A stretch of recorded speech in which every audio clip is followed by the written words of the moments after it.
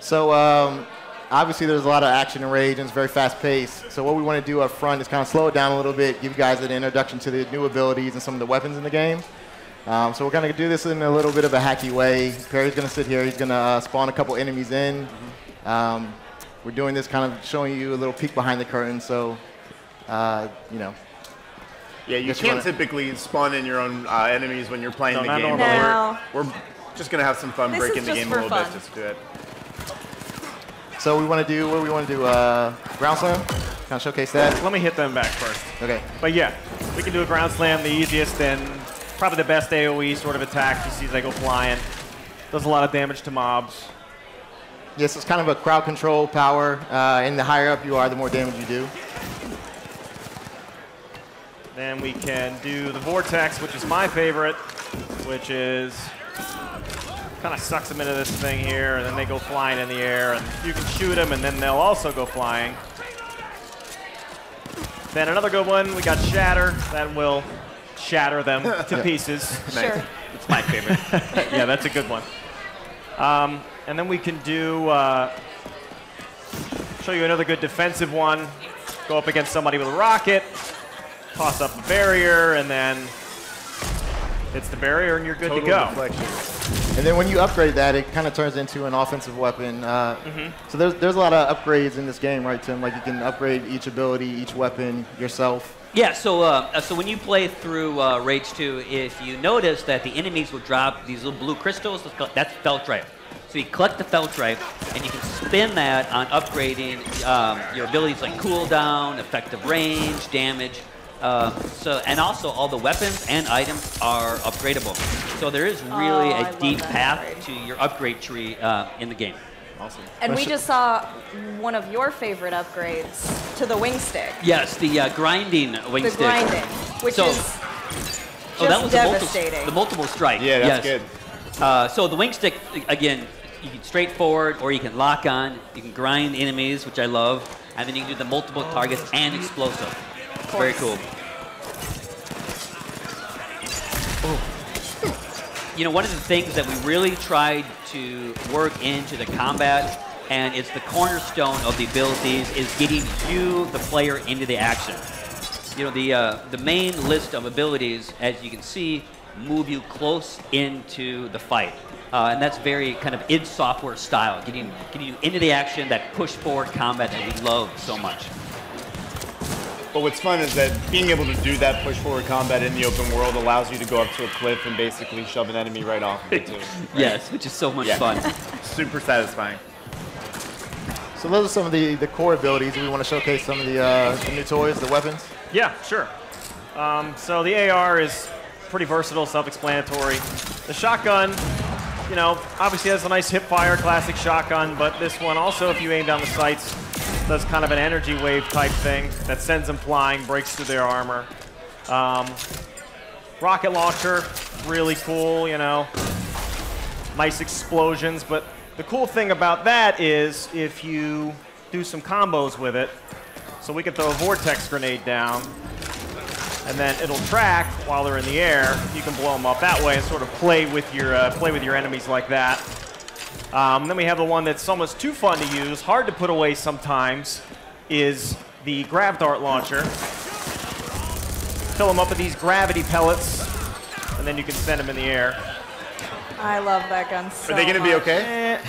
You know, we'll find out. Okay. Very much not. Just was curious. I didn't know. And going back to with the rocket launcher, you fill them up with some pellets again, then send them in the air, and then hit them with a rocket if it'll target them. So they went too high. That's how powerful it is. We'll do one more. Let's try single. So the more you tag them, basically, the higher up they go. Yeah. There we go. There we go. Oh. It's just overkill the game. Yeah. Do you have the Firestorm revolver? Yeah. So that one is also pretty good. So just by itself, we can just show you what it does. So you hit them with these like explosive incendiary pellets, snap your fingers. The Thanos snap. And So you then really they, can kill enemies in a snap, I guess. It's a snap. Yeah. And the fun thing to do as well is if you combo the abilities and the weapons. So if we get another enemy in here, Dumb Goon, if we do something like put a vortex grenade down, then hit him with a few pellets, then send him up, and then snap.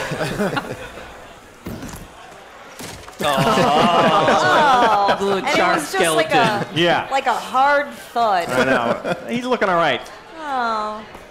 So that's the fun thing. It's kind of figuring out the best combos with all the weapons and just seeing what you can do and really playing with your food, so to speak. Some God. folks from chat want to know what's the game engine we're using, and it's actually the Avalanche engine, correct? Yes, yes. This is the Avalanche Apex engine. Yep. It's you know, they've been working on this technology for a while. It's powered some of their other games, and it really allows us to make a true open world game with no level loads between the first person action areas and your open world exploration areas. Just go to all the biomes you want to, and Yep. you know, no load. It's all seamless, and it looks so pretty. Yep. Yes.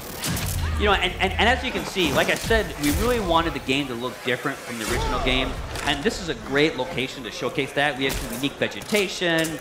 You know, we have the mist and the blue sky, and it has a raised look, but it's not, you know, 50 Shades of Brown. Yep.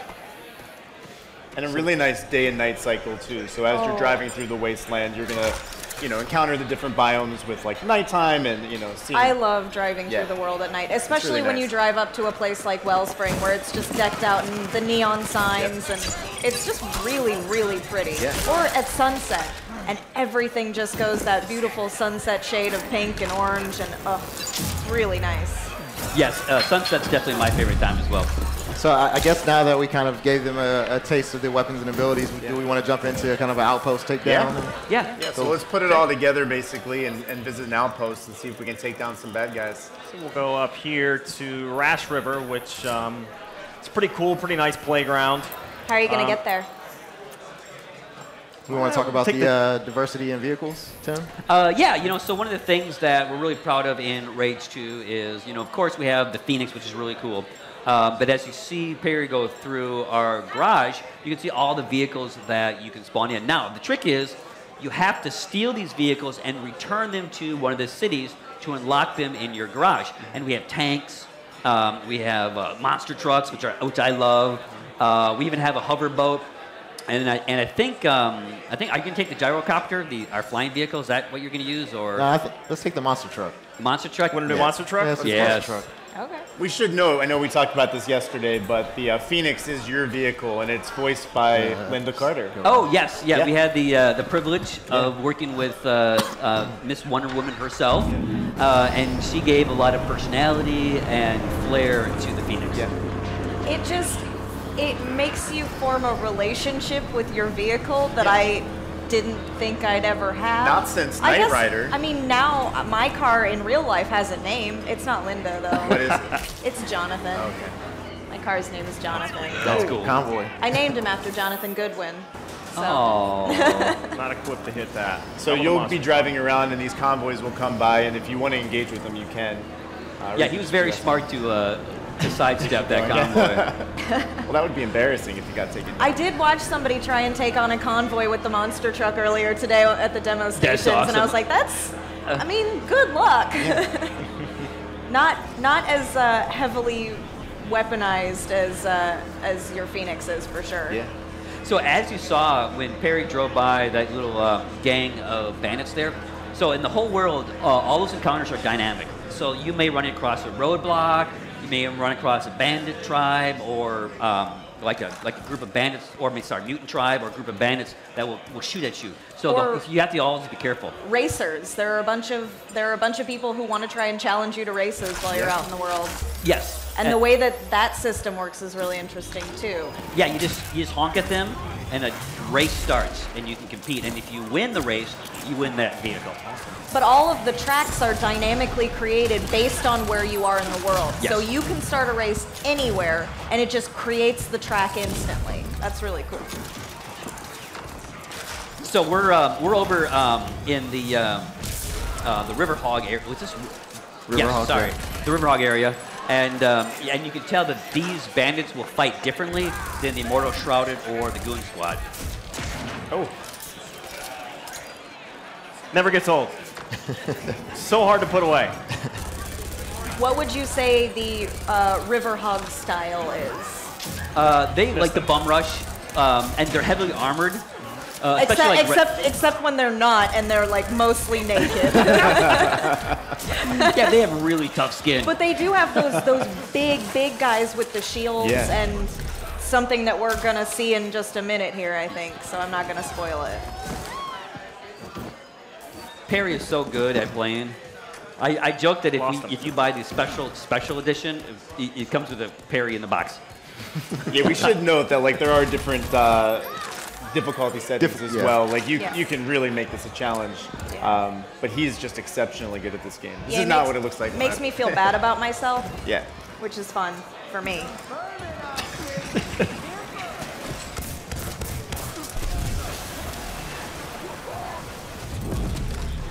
Now we got the junk mech. Oh God.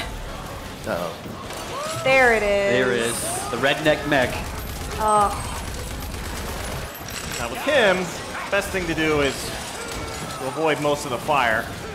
But he's kind of got these weak spots that you have to hit. So there is some strategy to it. Yeah, it's a lot of dodging. I mean, he does look like something that a man with too much time and access to a junkyard might make. With a twisted sense of yes. So he's using the pulse cannon now, which you have to regulate the rate of fire based on the temperature. So it's kind of this balance act. By keeping it right in the edge of overheating, you actually get the most damage. Do you have a favorite weapon? Yeah, I mean, well, the grab gun is awesome. Yeah. But I still love the wing stick. I'm an old school wing stick. As you can tell by my wing stick skills in real life. In real life, you've worked to become a wing stick master. Yes. So that's impressive. What about you, Jason? Do you have a favorite weapon? I don't know. Sometimes I feel like just the shotgun is just so, like that satisfying power of the shotgun. I love the alt fire Yeah. for the shotgun. It's great. Yeah, it's really impressive. I think mine's the Firestorm revolver though, and only because I love the drama of the snap. Yeah. It's very good. And that the Firestorm revolver is actually one of the more difficult weapons to find because it's in an arc that is in contested territory between the Immortal Shrouded and the Riverhawks. So you got to take out 2 bandit squads before you can even get into that arc. Which is not easy. Which is not easy, definitely. So for them, it's got to just be a territory squabble thing because neither of them can open the arc. They just want it because the other one wants it. Exactly, yes. All right. They know it's valuable. Sure.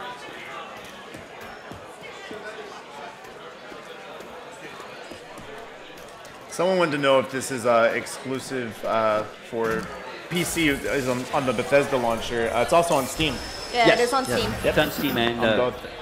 so Perry here just unlocked an arc chest. Arc chests are like full-size arcs, and they contain vehicle upgrades, weapon upgrades, nanotroid upgrades. Okay. So definitely search around all the areas and look for those arc chests. And I think you can even buy arc chest maps at certain vendors. Yes. In towns and just kind of around the world.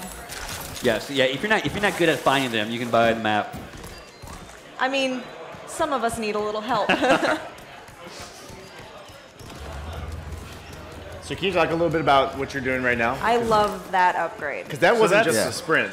Right, that's rush. So that's really good if you want to get to point A to point B really fast or get through a bunch of enemies and make sure they don't see you because you kind of go invisible. So there's a sprint and then there's that. So you kind of get this cloaking ability on and kind of hit Looks like double he's driving. It does kind of look like he's driving a little invisible car. Yeah, it's awesome. So we're going to go up the road a little bit. Let's try the Abaddon Sanctum. Yeah, We're going to try a different vehicle out. that's a good idea. Let's do... Let's see. One of the tanks, maybe? We can do the tank. The Goon tank is my favorite. I like it more than the Immortal Shrouded tank. Some of all the crazy stuff that they welded on. I really like their base level vehicle with all the mannequins strapped to the top of it. Yeah. Because why not? Because why not?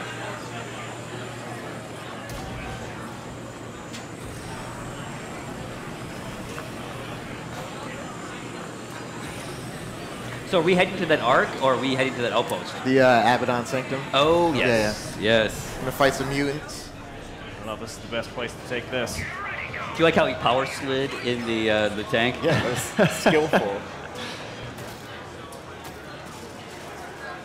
So it's going to Not always good show terrain you for on a the tank. road the best way to get there. Too thin. Yeah. Even if it's through some Should have went with brush. the bike. Here's where rush comes in handy. This area is so beautiful. Uh-oh. There it goes. This way. Here we go.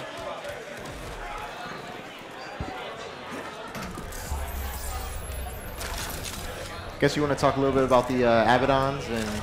Yeah, so the Abaddon mutants have actually evolved from your kind of basic mutant in the original Rage. So they're a little smarter. We actually have some lore, some fiction around, their genesis and, that they worship Nicholas Rain as the death god. And this is really a great example of, seamlessly moving out from driving tank in the wasteland into a very kind of id Software style, kind of, for lack of a better word, corridor shooter. It definitely has like those Doom vibes. Yes, yes. Yesterday, somebody asked if there were still going to be like underground areas of the game, and yes, there are. Right here. And his overdrive, there you go. So Perry just went into overdrive. The faster you take out your enemies, and the quicker that you pick up the Feltrite, that will recharge and your overdrive meter. And once that's full, you can go to overdrive, which makes you more powerful, makes you move faster, gives you some health, and it makes your weapons more powerful.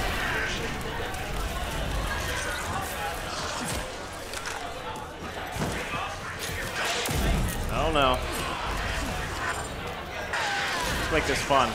We use the. One of the things that I encourage people to do is, Smelt them like a little Perry is doing, use your abilities in combination together with your weapons and your items. That's really where the game shines. And that's when you can do amazing things like he's doing right now.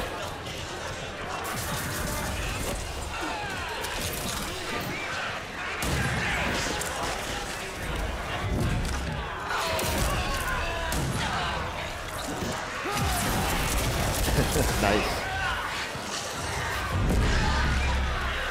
Get out of my way for a second.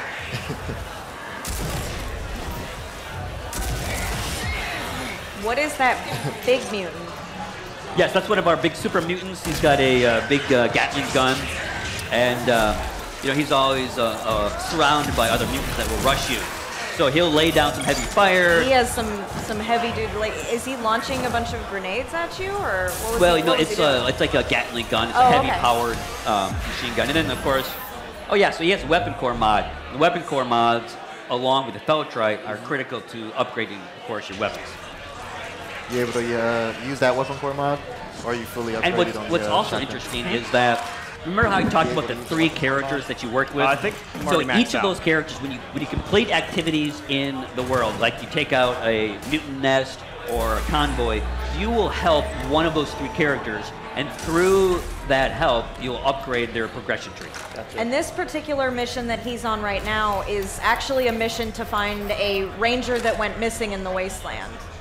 And I don't think Ranger Baker made it, because I'm pretty sure that's his torso. Oh, but you found intel over him. Yeah, we weapon found core. something.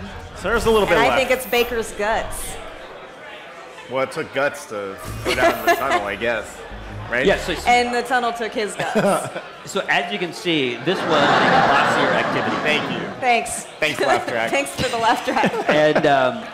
And once completing that activity, you earn points for Cavassier, and you saw where it says +3 project points. Yep. Well, you can take those project points and you can go into your projects tab, and then you can upgrade specific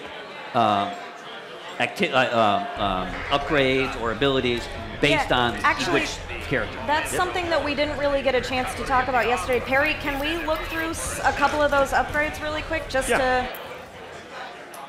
to see between your project upgrades, your weapon upgrades, your nanotrite upgrades. Like, there are a lot of different options. Yeah, and paths to go through. So this is a tree, and as you can see, there's 4 tiers, and then once you unlock projects on the preceding tier, it allows you access to the next one. So if you're you want more items to carry, or you want to reload faster, you can find kind of a tree that you can move down and you can upgrade. Obviously, Lusum's tree is the one with all the wing stick upgrades. Right. Definitely. Man, there's all kinds, and it completely changes the game the more you get. Just like the wing stick thing, it's really cool to be able to hit 3 or 4 enemies with one, or explode a whole group just with one. So it's fun to go hunting around for the pieces that you need to upgrade these things. Very cool.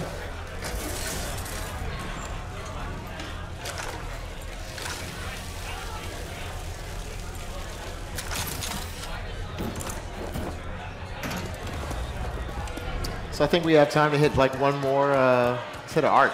We've talked a little bit about that early on, but we haven't really shown it. Just want to take the gyrocopter over there, maybe? We're not that far.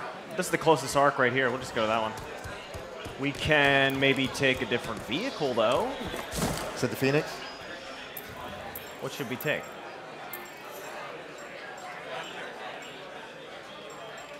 These are pretty cool. Your pick. You can choose, Barry. Let's just do the Devastator. Okay. It's the Immortal Shrouded, one of their vehicles. Pretty cool looking. We did talk about this a little bit yesterday when we were talking about some of the different factions. Obviously, the Riverhogs are a little bit more ramshackle, a lot of like junk equipment, basically, stuff that they've kind of scrapped together. The Goonhogs are just wild and crazy guys. They are very eccentric, love their graffiti. The Immortal Shrouded are incredibly militaristic. They are, well, they're shrouded. They never actually reveal their faces. They work out a lot. And they have cloaking abilities, and too. they have super cool cloaking abilities, and they can deflect your bullets with their swords. Yeah. So, obviously, they're the best faction. And they're the toughest. Yes. If it's early in the game and you happen to come across an Immortal Shrouded base and you don't have the upgrades, you may want to think twice about taking them out. Maybe wait a little bit, mark it, put a pin in it, and come back later. Yeah. So as you can see, there's an arc here, which is kind of, there's a battle between some Authority mutants. So what you need to do is you need to clear out all the enemies before you can unlock that arc. Including that guy. Including the Cyber Crusher. Because he's a lot bigger than the rest of them. They seemed, not too difficult, but... Yes, a good rule of thumb is whenever you see a health meter, you know it's a tough boss battle. Yeah. Also, good rule of thumb with this game, whenever you see something glowing and blue, maybe aim for that. Look for the weak points. Aim for that. They often glow. It's a good tip. I mean, that's kind of one of the #1 rules of games, always aim for the glowing weak points. That and shoot the red barrels. Shoot the red Shoot barrels. the red barrels. Always Or shoot the red barrels. Use your focus to blow them up with your mind. Yes, Right, that's true too.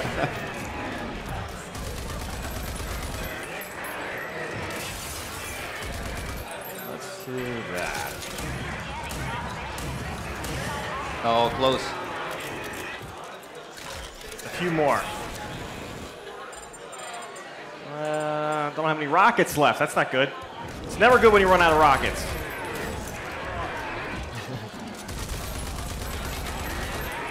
But hopefully...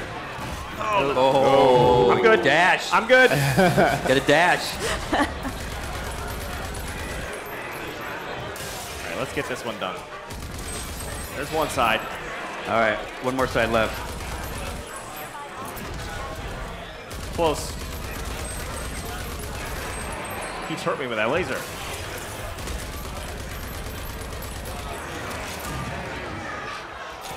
Almost got him. So if he had, his overdrive meter is almost full, but if that was full, and as soon as Cyber Crusher goes into the weak state, hit overdrive, you know, you usually almost take out both of those and knock him off pretty quick. Nice. There we go. All right. Now Almost. Now it's just raw damage. Now we got his brain out.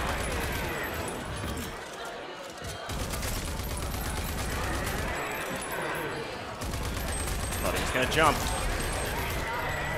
There we go. Got him. Nice. I will say though, for being such a big guy, he's very agile. Yeah. And he can jump real far. That's some authority technology there. Nicely done. Kind of feel bad for him though. So once you clear out the area, you can actually open up the arc using focus. Yes. You can probably grab it and go to the mutant that's nearby and make sure Yeah.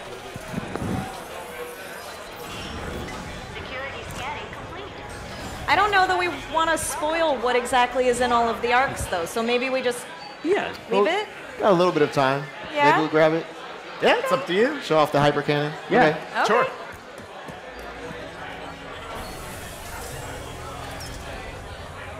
Come on. There we go. There he goes. So yeah, as Tim mentioned, in all of these arcs, you're going to find different weapons and abilities. So as you play the game, your arsenal becomes bigger and bigger. And you know, learning how to master the combos of putting these things together is where the fun really happens in the Wasteland. And every time you get something from one of these arcs, you go to one of these kind of tutorial areas Right. where it'll teach you exactly how to use it and fun tricks for it.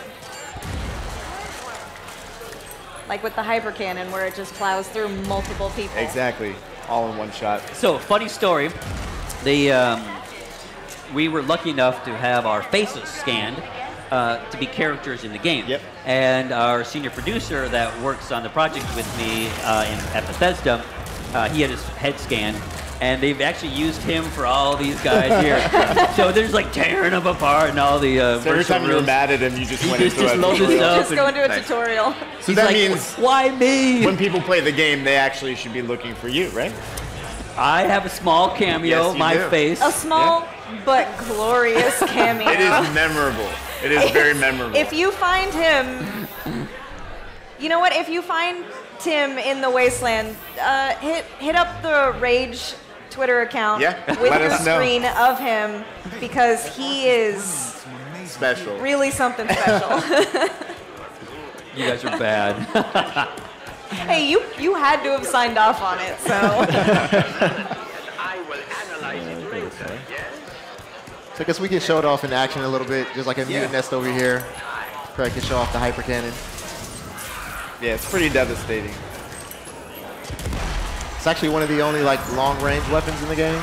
Yeah. So we have no classic sniper rifle, and because we really want to encourage you, like I said before, to get you into the action, because that's where it's the most fun. But of course, it would not be an id Software game without some type of railgun-like weapon. Sure. And this one is definitely a ton of fun. But as you saw, we have to take out a Cyber Crusher in order to get it. Someone said there's no way he's playing with the controller. No, he really is. He really is. He's that good. He's that good. It's an elite controller. We Got a can- caveat with that. Yes. Yeah, if it was me, it wouldn't look so good. But yeah, Harry's able to play super fast, and it's incredible. It's a lot of practice. He's far better than us on the team. Yeah. Yeah. Go back to the favorite, or one of these. I do love the way the Abaddon mutants move and how they interact with their surroundings. Like that one that just jumped and crawled along the wall and then jumped out Yeah, at like you. like fast spiders that are chasing after you. Well, now I hate them. Thank you.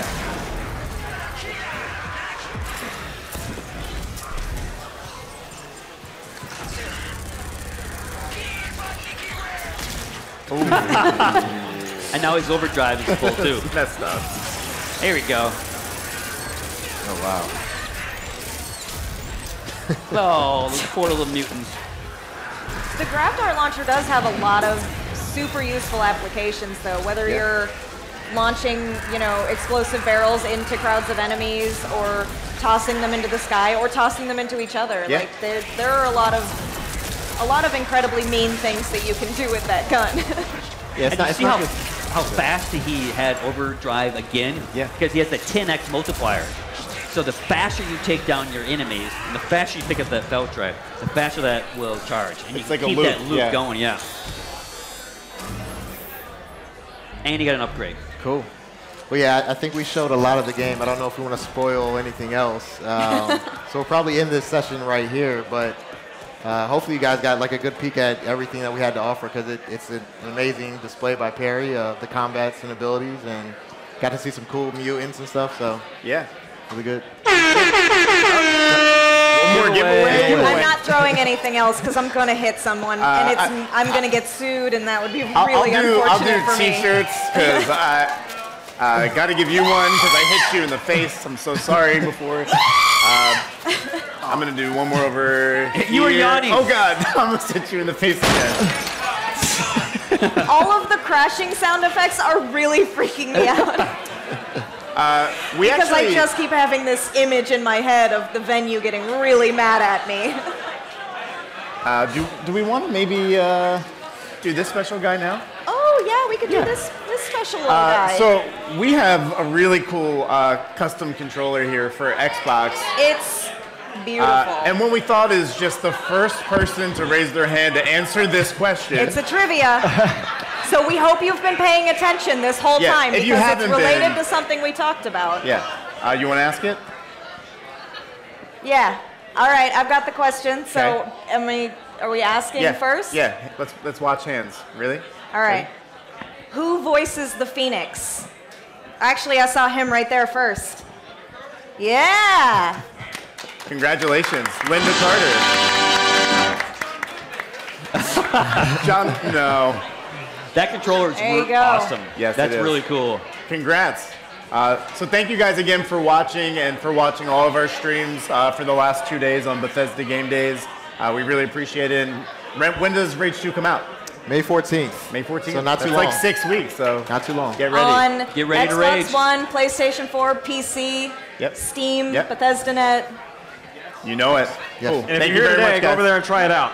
It's fun. Yes. Awesome. Yeah. Bye, guys. Thank you. Bye.